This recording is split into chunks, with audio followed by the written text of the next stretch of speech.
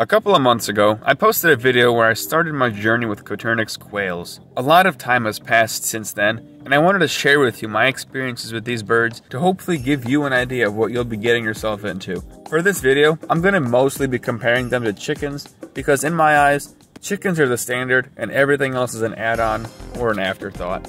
These birds are pretty quiet, especially when compared to chickens. Chickens are their own background noise. What I mean by this, just standing around for seemingly no reason. They'll make noise just to make noise. Just listen to them.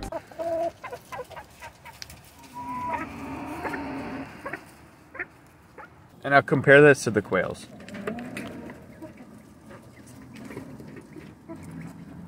It's hard to even record them because the chickens are just so loud and drown out the quails. The males do crow, however, but believe me when I say that it's not that big of a deal. They're nowhere near as loud nor as iconic as roosters, so even if your neighbors heard it, chances are they'll just think it's a wild bird and go about their day. Hear for yourself.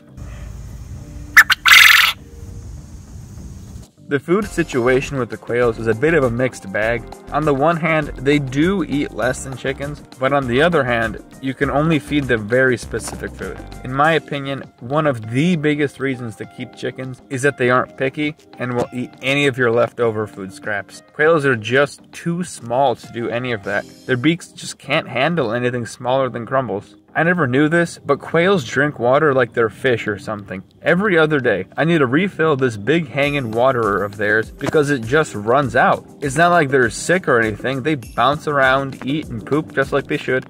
They just love water for some reason. To put this into perspective, we leave this pot out for the chickens to drink. Assuming they don't just turn it into a toilet, I only need to clean and refill it once a week, maybe twice in the hot summer months. On the topic of cleaning and refilling, wow, are they messy eaters. It's almost like they'll only eat what's in their dish.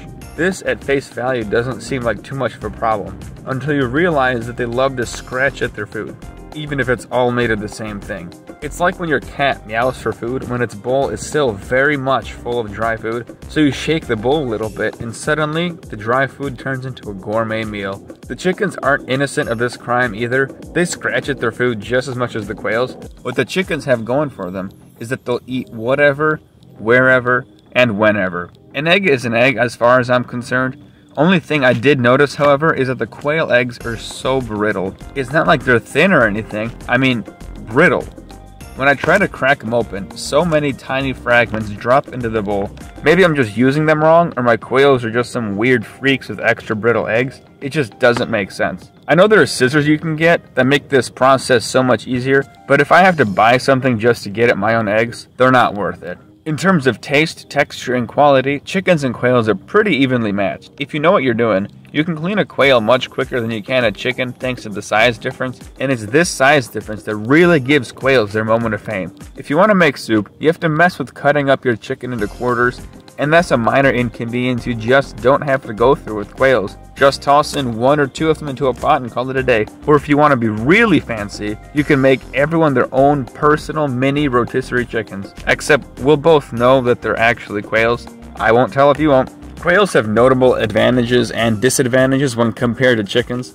In some specific situations, quails can be superior to chickens, but all things being equal, I believe chickens are the better poultry. They're easier to feed, they lay better eggs, and they're generally just more practical. Granted, quails are quieter, and the meat is more convenient and delicate. There's just something about raising a quail only to kill it that doesn't sit right with me. It's something else entirely if I get a lot of use out of it, like the chickens and their eggs, and then harvest meat when the laying slows down.